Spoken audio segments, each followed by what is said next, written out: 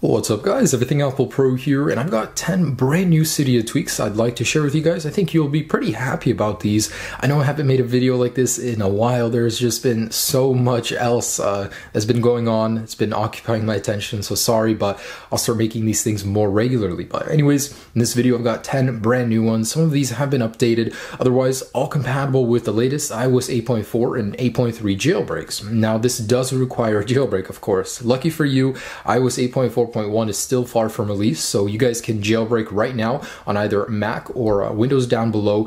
And if you guys don't know why to jailbreak, I have a whole bunch of compelling reasons down there, so check that out as well. So I'm going to be showing you the latest and greatest Cydia tweaks in this video, and I'll follow up this video with another one real quick. But there's a good collection in here, and I'm going to be showing you guys how to fix Snapchat with Phantom and all that without having to downgrade or anything ridiculous like that. Anyways, before I begin, one more thing, go ahead and click on that link up there if you guys want to get the full tweak list, and you will need custom sources, especially for Phantom for Snapchat. So go ahead and click on there, and it'll give you all the sources, some bonus tweaks, and the wallpaper I'm using in this video. So without any further ado, let's go ahead and jump into these new Cydia tweaks. So the first one I'm going to be sharing with you guys is called Controlpane. It's pretty much a control center, but a simplified version of it and easy to access from anywhere. So triple click on the home button or whatever other activator gesture you guys set, and this is the screen you guys will get. So in here you have a plethora of toggles you can select. So I've got my power off and respring one right here, and over here pretty much you can customize which ones show up over here, and there's a ton. So it's pretty much control center, but a more advanced version of it. You also have brightness, and of course you have your volume over here as well. So let's go ahead and check out the settings. So in here there's quite a bit you can do. First off, you can make it appear on the left if you like the left choice. You can make it a darker theme if you don't like the one that it's at right now. And there's the activation methods over here. So this is what you're going to use with Activator to set it however you want. I just have mine on a triple click, and it's pretty useful. So there's a lot to change in here, and you have to do respring in order for it to take effect. I'm going to go ahead and do that, but I would recommend it. It's like a control center with more advanced features, and closely related to my very next tweak, but I just want to show you guys the darker theme right now. So there you go, and that's what it looks like. Super cool. Now here's DockBar. So it's very closely related to a Controlpane. Now it's also set by an activator gesture. Mine is set to a double tap on the status bar, and this is what you'll get. So you'll have a very easy way to switch between applications while still being able to do what you were doing in the background. It's a very unobtrusive app switcher instead of having to go into this view right here. So you basically have your applications right here. You can actually preset these to the applications that you want to see in here. You can slide through them just like this, and let me show you the practical use for this. So say you're doing something in messages, texting someone, and you quickly want to go to another application. You basically have them right here. You can easily switch between them just like that, and basically that's it. So let me go ahead and show you the settings. Inside there's activation methods, and in here application filters. You can go ahead and choose which ones you want to appear in there and which ones you don't. Very handy little way to swap applications, and you can change it to a left orientation as well. So a simple way to get an unobtrusive way to switch apps. Now this right here is called CirDock. It's basically a way to get animations. It's very similar to dock and roll, just a little bit more functionality to your actual dock down here. So this is one is a rotary, pretty much just swap through them, but let me show you some other ones that are available, and you can change the carousel settings in here. So mine's a wheel right now. Let me change it to a time machine. You can actually choose which applications will appear in there.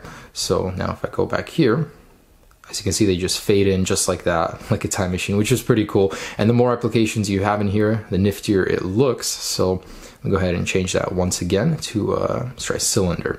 So super cool, some animations. It's actually half the price of dock and roll, so it's a very nifty one. It looks really cool, and like I said, the more applications you stuff in there, the better it'll look. Now the one thing I don't like about it is that it creates doubles. So when you add one in here, it'll create another application out here which you put in here, which doesn't make sense to me, but I'm sure there's a setting in there to fix that. But overall, really cool. Add animations to your dock. Now Acapella 2 has just been updated for iOS 8.4, and what it does is it basically brings an easier interface for controlling music to your device. So instead of having to use the little tiny buttons, it's simpler. All you have to do is press play. Let me turn this down. So just press play and it'll begin playing a song. If you want to switch a song, just slide over here and it'll have a nice animation right into the next song. So it's a little easier for me. I shouldn't, but when I switch music during driving, I don't like to press those little tiny buttons. You know, it distracts you. This, on the other hand, is simpler. You can easily just swap through songs just like this, play, pause them, and this is available on the lock screen as well. So it's a cleaner interface for your actual music, which is really cool. Now if I press play, It's available right here as well. So very, very simple, very nice. Now what you're seeing when I'm actually in my control center, that rounded look, I bet you guys like it. It feels right at home here on iOS 8, and what it's called is roundification. So it does require a custom source. So basically what it does is it rounds all of your alerts, pop-ups, your control center, your notification center, and it gives it this very nice look. So I really like how it just stands out like it's floating on your device, and works very well. I like how it still slides down, it retains that function. Very beautiful. I mean, really, really good looking. And there are some settings for it as well. So let's jump in here. And in here, you can actually choose which one you want to round, which one you don't. It actually rounds your switcher cards as well, which I thought was a nice touch to it. So that is really nice. You can actually change the rounding effect, how obvious you want it to be. So you can shrink it, make it better. And there are some banners you can test. So it changes your notifications as well, which is super, super cool. I really like that. So it's absolutely free. Check it out. Roundification in Cydia. Now here's one of my favorites. This actually goes back to way back in the day.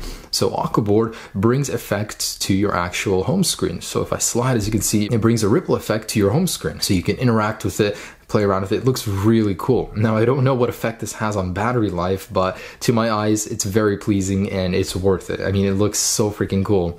Very, very intuitive, very smooth, and I believe it works on the lock screen as well. So there are some themes in here as well. Let's try this one down here. So it changes the effect at which you can move the screen in the background with. So it's either more severe or less severe. Let's do shockwave. That sounds good. Oh man, so that's a really, really big one. But anyways, you know, customize how you want this to act. I like this one default, it works the best.